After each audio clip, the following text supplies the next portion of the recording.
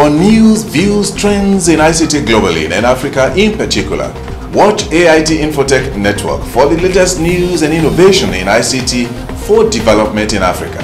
Plus, what technology can do for you from business to politics, tourism and culture. I am Bayero Agabim. You're welcome. With hundreds of millions of Africans owning mobile phones, citizens are becoming increasingly well connected. This is providing a powerful opportunity for citizens to access critical information about their parliament and to report on human rights violations, corruption and poor service delivery. These interventions are amplifying the voices of marginalized communities and helping citizens to hold governments to account.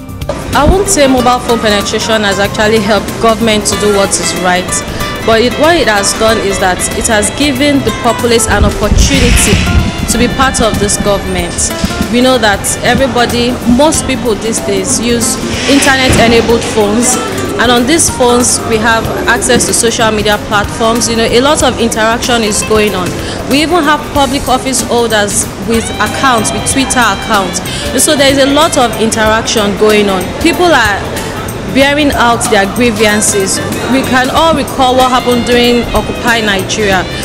Through BBM platforms, through different mobile devices, everybody was communicating, even though the nation could have been at a halt at that point in time, but there was communication, and it was basically because of these mobile phones. In Nigeria, a simple application created by developer Pledge 51 enables citizens to access their constitution by mobile phone, and so far has been downloaded more than 7,500 times.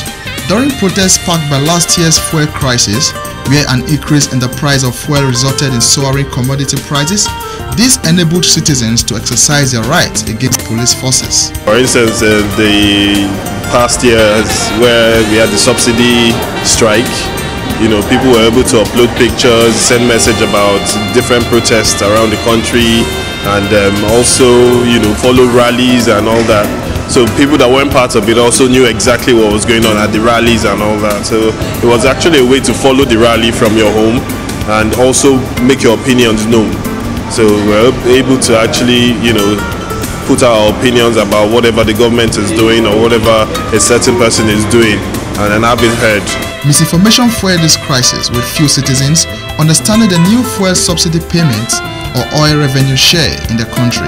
A local organization called Budge IT aimed to address this by generating simple infographics, which took citizens through this complex process in the visual format. They have more people arguing on an informed note because they can easily access their constitutions on their phone.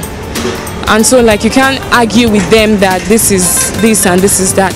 And with the mobile bits, at least, I would say the Nigerian government has a passive government, because there's really a limit to how much people will say and to how much they will change themselves. Sometimes we do our inspections even over the phone. Where everybody is, you send somebody over just through the use of a mobile phone. You speak to the security man, and then everything goes out fine. Instead of you having to drive through the traffic, that will take you hours. Come on, it goes well. According to the Nigerian Communication Commission (NCC), the figure of active mobile subscribers in the country is now put at 110.3 million. This public figure, according to some quarters, has helped citizens to better understand the country's budget and to utilize the information to ensure that allocated funds are translated into improved services. Now, having more than 10.3 million Nigerians with access to mobile phones is very, very impressive. First of all, it's going to empower people to be in touch with the government. It's going to help people to even do their businesses well. It's going to improve a whole lot. So many times you don't even need to embark on certain journeys, because once you have access to your mobile phone, you can conclude any transaction. So the nation is definitely going to progress because of this. In many African countries, youth often feel excluded from the political process, as young people are the biggest consumers of technology.